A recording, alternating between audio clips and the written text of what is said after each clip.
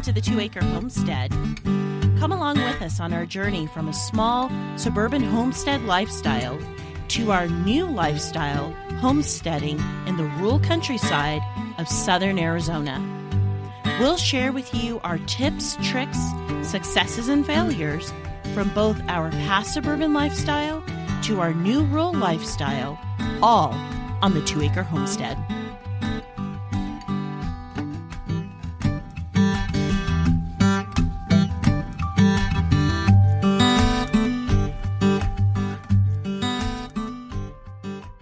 Welcome to the 2-Acre Homestead. My name is Lisa, and today we are talking about one of my favorite topics of all time, and that is planning the gardening season. If you live in the Northern Hemisphere and you are looking outside your window and you see snow or it's cold, frost, rain, winter is here, but spring is just around the corner. It is creeping up on us really fast. So it's time for us to start planning for the gardening season of 2022. So I know there's a lot of YouTube videos out right now, and there's other podcasters that are out, and everybody is getting into the nitty gritty of things like, soil amendments to till or not to till. I'm not going to do any of that stuff with you, because I want this to be as simple as it can possibly be. Because if you are like me, you are looking out at the world today and you see that there's inflation, there's supply chain shortages, there's all kinds of things going on in the world today. And food insecurity is a real thing. And if you've got little mouths to feed, you want to have at least some security in your food. So that means you want to have hand to soil this year. That's one of the easiest ways to make sure that you and your family can get some nutrition and some food on your plate by growing it yourself. So because I want this to be something that's accessible to everybody, I want to keep this as simple as I possibly can. Excuse me. So the first thing that you want to look at, or the first thing that we're going to talk about today, is the family size. How big is your family? How old are the people that are in your family? Do they eat a lot? Do they eat a little? How much food do they consume? Those are kind of odd questions, I'm sure, but when you're trying to grow food so that, your family can eat, these are things that you have to think about. So next to that, after that, then we want to talk about how much of a growing area do you have and what is its orientation? That is really important. And the word orientation is what's really important. I think it escapes a lot of people when they're planning their gardens. They don't think about the orientation of their garden, but it's extremely important. And the other topic we're going to discuss is growing zones. What is it and why is it so important? And then as a bonus round, we're going to be talking about and explaining some verbiage that you might hear over on social media or wherever, where you'll hear people say a kitchen garden, or you'll hear somebody say a potager, or a market garden, or a main crop garden. What do those expressions mean? And they're important to know because it will actually help you with your garden planning. Okay, so first topic is the size of your family and how much food they consume. So if you have a small family, it would seem like the logical thing would be, well, if you have a small family, you need a small garden. No, that is not necessarily the case. And the reason why is it's not just the size of your family, but it's how much food do they consume. You could be a small family of 4 with 2 teenage boys that will eat you out of house and home. I know that that's something that I'm going to be thinking about in the years to come. So you want to think about not just the size, but how much they eat. Because conversely, right now, I have 2 boys myself, and they don't consume a whole lot because they're toddlers. So they eat like little birds, but they eat frequently. So just a one size does not fit all families. So just because you have a small family does not necessarily equate a small garden. And conversely, a large family does not equate a large garden either, because of the same dynamics. The larger the family, you're talking multiple ages. So you may have a family of 7, and you may have a teenager, and then you may have a newborn or a toddler or several toddlers. I don't know, but only you can answer the size of your family and how much they consume. The other way to look at it is, if you're like me, I have 2 family members who are on property who are older. One consumes lots of vegetables. The other family member does not. That particular family member likes to consume more fruit than vegetables. So that also plays a factor when you are planning your garden, because that particular family member, since that family member likes to eat a lot of fruit, that means, well, we need to have more fruit planted. And for the other family member that's like myself, that particular person likes to eat more vegetables, then we need to plant specific vegetables that me and that family member really like to consume. So knowing your family and knowing what they eat and what they don't eat, what they like and what they don't like, is very important. If you're like us, we are not very big into tomato-based products. So from time to time, we like things like spaghetti. My kids absolutely cannot stand spaghetti. They really don't like it. But what they do like is pesto. So they really like pesto. And so what I have to do is I have to grow way more basil so that I can produce pesto, because my boys love it to death. So I don't grow as many tomatoes as I maybe imagined I would at this stage in my life and at this stage in my kids' development. I'm not growing as many tomatoes because they don't consume them as much as we would like to.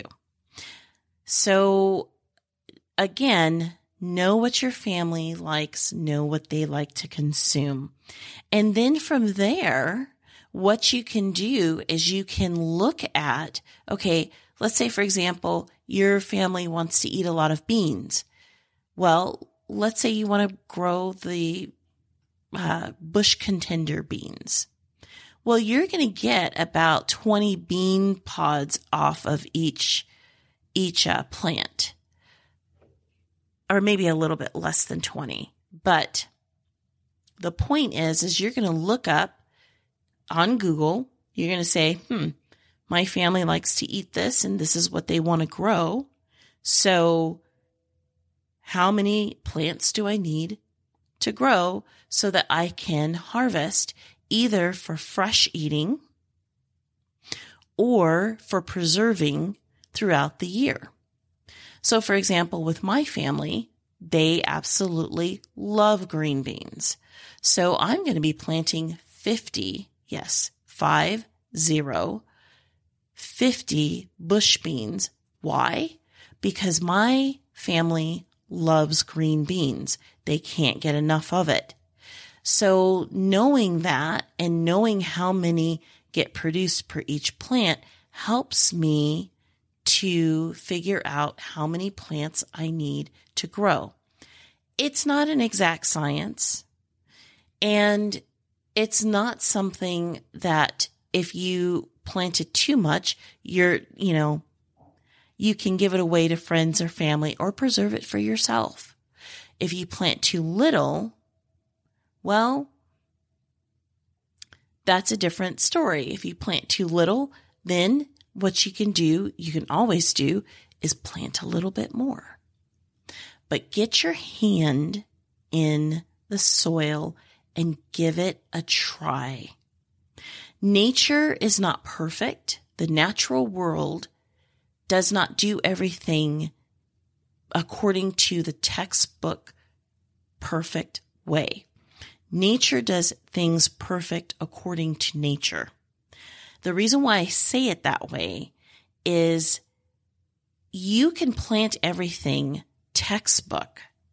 You can do everything by the book and have a complete crop failure. Or you can do everything by the book and have a complete success. In other words, you won't know unless you get out there and try. Try,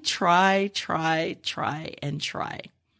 So give it a try with your family size and talk to your family. Plan with your family. Talk to them. What kind of things would you like for us to grow this year? And give them the opportunity to have some say-so on what may be on their plate. The other topic that we're talking about is how much growing area do you have and what is its orientation? So I want to talk about the orientation more than the garden size. We're going to get to the garden size in just a minute, but I really want to talk to you guys about the orientation. Most people are taught that you plant your garden in south facing. A northern facing garden is just no good. And there's a lot of truth to that statement. Stay with us. We'll be right back. Are you looking to build a homestead from the ground up? Or maybe you're looking to build an off-grid dream home, a vacation home, or maybe just a piece of land to call your own. Visit yourcheapland.com to buy rural land in the wide open spaces of southwestern United States. When you visit yourcheapland.com, they're here to help you, and with their help, you can do this. You can take your dream of owning land and make it a reality. Most down payments are only $294, including the document fee. Remember, everyone qualifies for financing at yourcheapland.com. Head on over to yourcheapland.com and start making those dreams come true. And now, back to our podcast.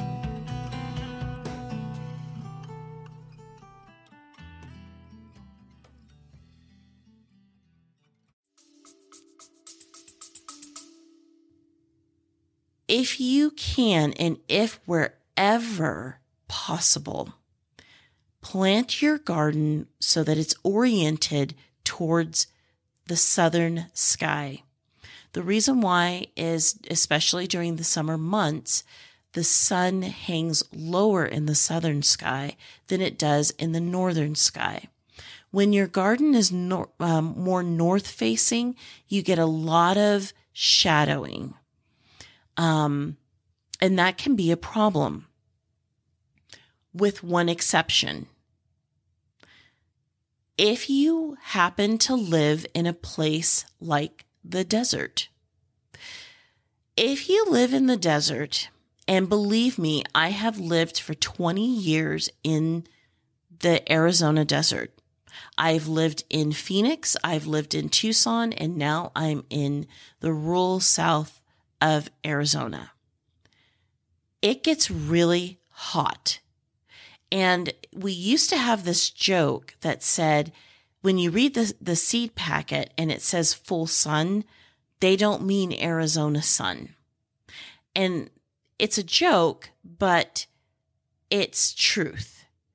So you want to think about your climate. If you have a very, very hot climate, then you might want to think about repositioning your garden. And when I say repositioning your garden, repositioning it in such a way that it gets some shade. Now, if that's impossible for you to do, there are tips and tricks that I have for your garden orientation. And that is, you plant crops that absolutely love the sun and they don't care about how much sun they get. They will thrive and survive in the hottest, most sunniest spot. For example, corn. Corn is one of my favorite things to plant to provide shade for other plants that maybe could use some afternoon shade. So that is something that, not to get too complicated, but that is something that you want to think about if you live in a really hot area. And when I say this, I mean, I'm talking about areas that get like above 105 degrees Fahrenheit. I don't know what that is Celsius, but over 105, 110 degrees Fahrenheit over the summer, you want to start thinking about shade, because that afternoon sun is just going to bake your plants. It's really going to be hard. It's not impossible, because there are a lot of people that grow in Arizona. It's not impossible. It's very likely that you can do it and do it well. But if you can, provide your plants with some orientation that will allow them to get some shade in the afternoon. For the rest, and I am going to include myself in this statement, because when I say for the rest of us, I'm including myself, because I now live in a growing zone of 8A, so it doesn't get as hot where we live. But for the rest of us, it's best for us to have our gardens pointing south to get as much sun as they possibly can. And now when it comes to your growing area, the size of your garden, little gardens they can just produce a lot of food.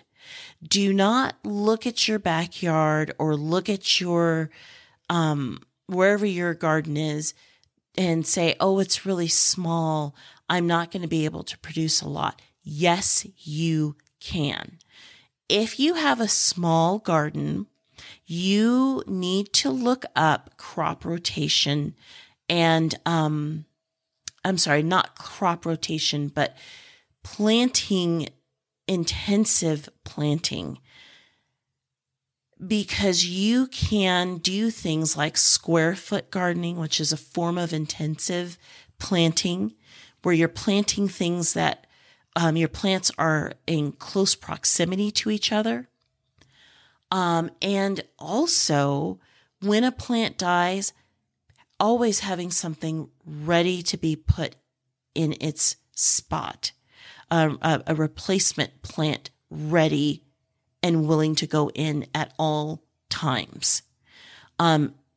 that is probably one of the most important things when you are growing in a small area, is that crop rotation, that intensive gardening. And the more intensive the gardening is, you really want to make sure you are using really good soil. Go out, get yourself the best soil that you can afford. And probably the best soil for you out there is for you to make it yourself, to compost your own, and make your own compost and add it to your soil. But if you can't, get some good gardening compost. Some of the things I like to use is mushroom compost. Some people will use manure. I hesitate on manure. I hesitate recommending manure because you really want to make sure if you go out and get manure, A, is it composted down? Do you need to compost it? And B, the other thing you really need to pay attention to is what have they fed that animal? Has that animal eaten something that has been sprayed that will kill your garden? I've never had that happen to myself. I've seen it happen to other people, and it's devastating. So be careful with your manures. Make sure you're sourcing it from a good place, a good source, and know what the background of it is. But a small garden can really produce a lot of food. So don't be afraid of your small gardens. But my pro tip for small gardens is always have plants ready to replace dying plants in your garden. So, for example, you're getting towards the end of the gardening season and you've got a cucumber plant that it's produced everything that it needed to produce. Yank that thing out. Don't be afraid to take it out. Take out that cucumber plant and plant some salad, plant some lettuce in its place. You're heading into the winter season. The weather's cooling down. Take out your tomatoes, plant some celery. You have to be fearless when you have a small garden, because a lot of times the smaller the garden, the more you are the one who's dictating when that plant is finished, as opposed to when you have a larger garden, the plant dictates when it's done because you have more room. And so you don't have to worry about the intensity and the rotation of your garden space. The larger the garden, like I just got done saying, the garden kind of can dictate what it wants to do, but the larger the garden, the more problems I have found. And I will say the problems that I have found are problems with bird pressure, birds eating seeds, birds eating leaves, so forth, voles. That's a huge problem. And any other critter and pests that's out there. And the reason why, especially when you're on acreage, we tend to move our main gardens, our big gardens, a little bit away from the house. So you're not seeing it as frequently as somebody who has a small backyard and they can dip out onto their patio and see, oh, there's a hornworm on my tomatoes. Well, by the time, if you have a really large garden and you're gardening on acreage, by the time you get out there, the hornworm might have decimated your tomato crop. So when you have a small garden, when you have a large garden, you want to really try your best to be out in that garden every single day. I know it's hard. I am totally anticipating it's going to be really difficult for us this year, But you want to be out there every single day because that's how you're going to catch the pests. That's how you're going to catch who's nibbling on what, is by observing your garden. So the garden space, the bigger the garden, the more you need to observe that garden. And it just seems like the smaller the garden, you already observe it by default. So that's one thing that you have in your favor. So hopefully that helps when you're planning out your garden. Should you go big or should you go small?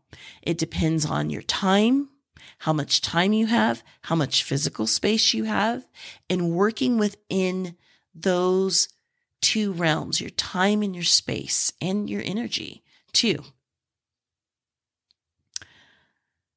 And the other topic is growing zones. I labeled this as growing zones, but really what I am talking about is your first and your last frost dates. Each growing zone, especially if you're in the United States, it's the USDA growing hardiness zone. And these hardiness zones were established based on the last frost date in a specific area. So I'm going to use Arizona as an example. It is interesting that we have gone from growing zone 9B to growing zone 9A, and now we are in growing zone 8A, all within a very similar region. We're still in southern Arizona, but we have changed that many times in our moves. The growing zones is just completely different. Our last frost date, I believe, is April 10th is what I think it is here. And I'm doing that off the top of my head. I believe it's April 10th here, where we live. And so what that means and why that is so important is plants that do not like the cold, plants that will actually die when there's a frost, those plants can be planted out into your garden after your last frost date. That's why it's so important.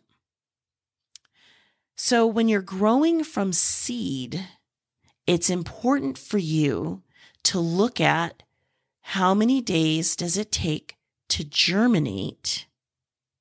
So you will only see that on the back of a seed packet. So let's say you're planting a seed and it takes 14 days to germinate.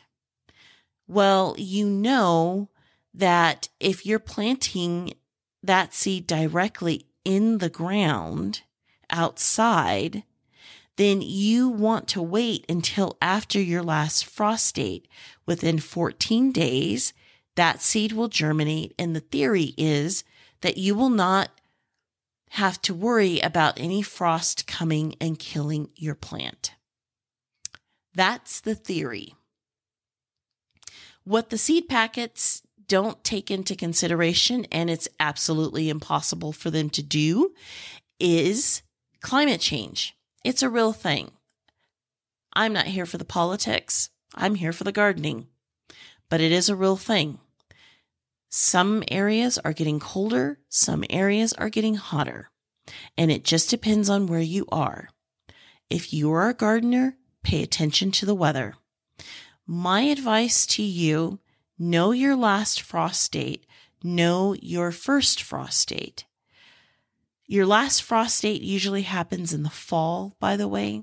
So November, I believe our last frost date is in November. I have to look it up again. But our last frost date, I believe, is something like November 1st. So we have a very long growing season. Within that growing season, I can plant a whole bunch of stuff.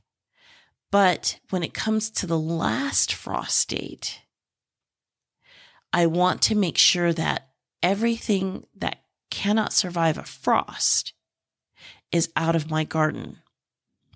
Conversely, the beginning of the frost state, your first frost state, if you're planting from seed, you want to make sure that those particular plants are not seed in ground until after the frost date. Now, if you're planting from seed and let's say you're wanting to grow your seedlings indoors, like I do, I grow mine indoors.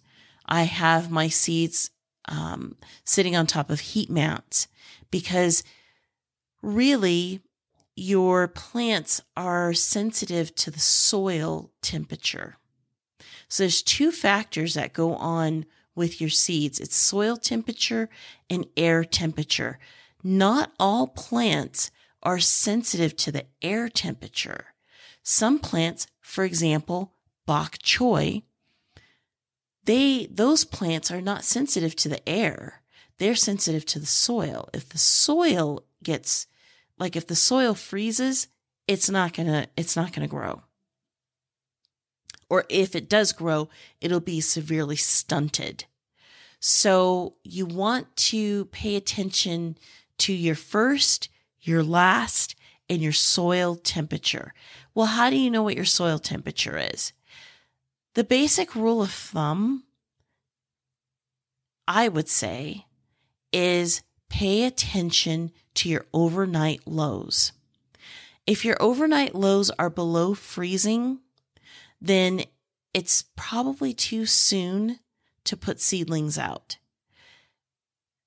If your overnight temperatures are anywhere between the 40s and 50s, you should be fine to put most, if not all, seedlings out at that time. Some seedlings can withstand a little bit of frost. For example, bok choy can stand a little bit of frost. As a matter of fact, it likes it. Celery is another one. Lettuce is another one. Kale, all of your kales, all of your brassicas, all of that family, the brassica family, which includes your broccoli, cabbage, kale, kohlrabis, all of those, they can take some frost. My suggestion to you is to cover it. Put a little bit of a row cover or some sort of cover over those plants so that they don't get too frosted. But I wouldn't put it out if your soil temp or your overnight lows are still dipping into the 30s at night. I would not put any seedlings, not even the brassicas. I would not put them out until after you hit closer to your 40s. So hopefully that answers that question as far as planning. So when you're planning for your growing zone, you want to look at your first and your last frost date. That is your window of time to grow most of your food. Plan accordingly within that time frame. So example, again, for myself, for us, April to November is our growing season here where we are. I don't know where it is where you are, but it's according to your first and your last frost date. Now we get to the bonus round. So the bonus round, I'm going to explain some terms that you guys hear on social media, whether it be YouTube, Instagram, Facebook, TikTok, whatever. You probably have heard some of these terms. So a kitchen garden versus a potager. Okay, some people are not, I happen to speak French, so I am going to say it the correct way, potager. A kitchen garden and a potager, or potager, as some people will say, they are one and the same. And as the name implies, it is a garden for the kitchen. So A kitchen garden means those are things that you are growing in that garden that are for fresh eating. So a lot of times people, myself included, I put all of my herbs in my kitchen garden. Why? Because that is the garden that is closest to the house. So for this house that we live in, it's right on the back door. As soon as you hit the patio, you are to the left, you are in the potager garden. And from that garden, I can clip salad. I have thyme growing there. I have all kinds of herbs already planted and ready to go. And I'm still getting it set up as we speak. But that is getting into what is a kitchen garden. A potager garden goes with the word potage, which means soup. So, and this is in French. So anything that you would add to your soup.